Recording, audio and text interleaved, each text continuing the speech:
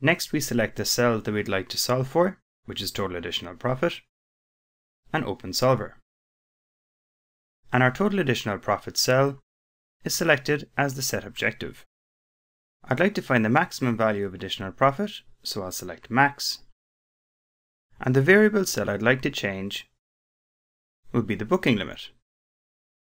So I'll select the booking limit cell. Solver also allows us to add constraints to the variable cells, and the constraint will be that the value has to be an integer. So I'll add a constraint. The cell reference will be the booking limit, and in the drop-down I'll select int, which means it has to be an integer. I'll press OK, and then solve.